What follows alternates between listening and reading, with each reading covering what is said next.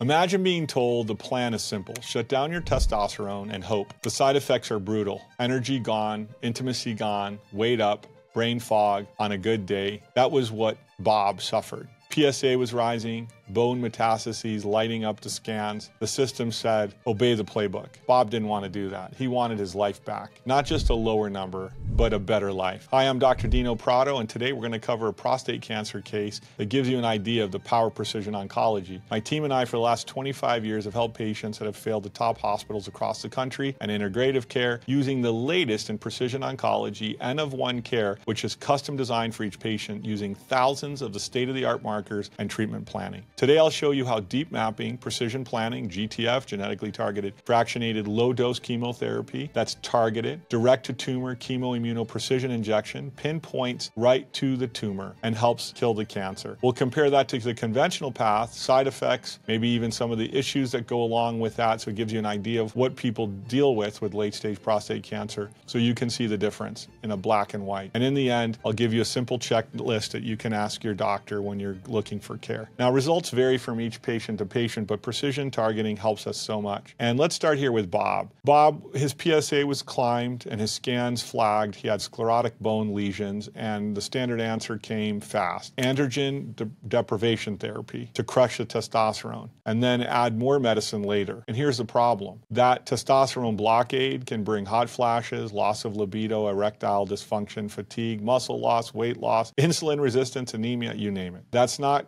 controversial. That's documented across the literature. And Bob didn't want that. He didn't want to fade out in his life. He wanted to live. So we ran deep mapping, DNA, RNA, immune profiling, spatial biology to expose his drivers and his bone metastasis vulnerabilities. Then we built a plan around his biology, not his brochure, like standard of care, one size fits all, which you hear me talk about. What the argument will be in standard oncology is, well, we don't know. This all looks like research compared to standard of care. But that's not true, because today we have data on precision oncology, transcriptomics, we have data on immunoprofiling. It is where oncology is going, and we've been leading the way. And what happens is, until they find a way to bill it in the standard of care systems, the doctors don't get the training, they don't have access to this in the hospital or these drugs, and they're not able to use them. And therefore, it's fair to say they're doing the best they can with what they have. But the standard playbook doesn't get it right often. And it hurts when patients go through these processes where they get their prostate removed with robotic surgery, have urinary incontinence forever, issues, and then the PSA just rises out of the blue years later. Why? Because they didn't get all the cancer. So let's be fair. The conventional playbook can extend life with metastatic bone cancer using hormone-sensitive blockades. Sure, you can use androgen blockers and docetaxel and other drugs, and it improves overall maybe survival, but it's not the key to overcoming the disease. It may improve it, but it doesn't change the quality of life. And yet the averages in the 5-year relative survival is still not very good. It's like 37%, and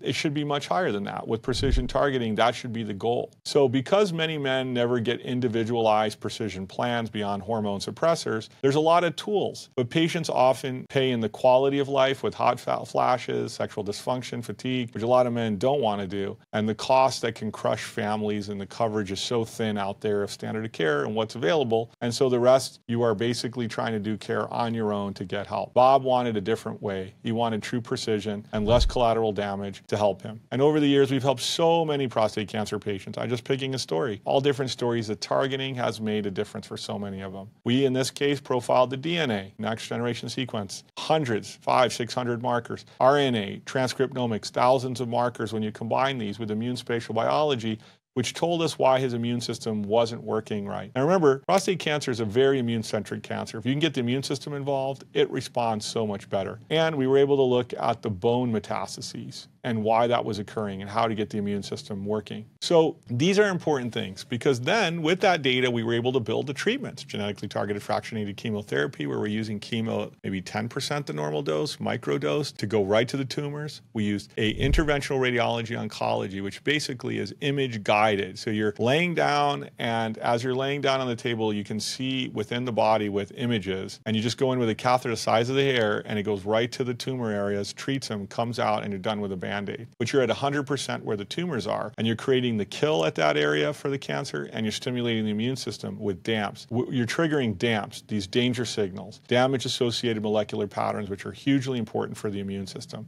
And then we applied the metronomic doses to shut down the blood supply to the tumors and kill them right in with interventional radiology oncology. So this is really state of the art. And we use technology like 3D cone beam and all of the drug designs in our own special pharmacies. And when you combine those, it's not like anybody's typical interventional radiology oncology, specifically designed to help our patients and to treat cancers in a very powerful way. We layered this with phytotherapeutics that were custom designed and matched with the right markers specific to the patient. And in this case, the patient had something called PGP pump overexpression, which basically is a fancy word for every time he got a medicine, his cancer cells would pump out the chemotherapy. So we had to shut those down. And so we used therapies to shut that down and enhance the treatment by being direct. We looked at all of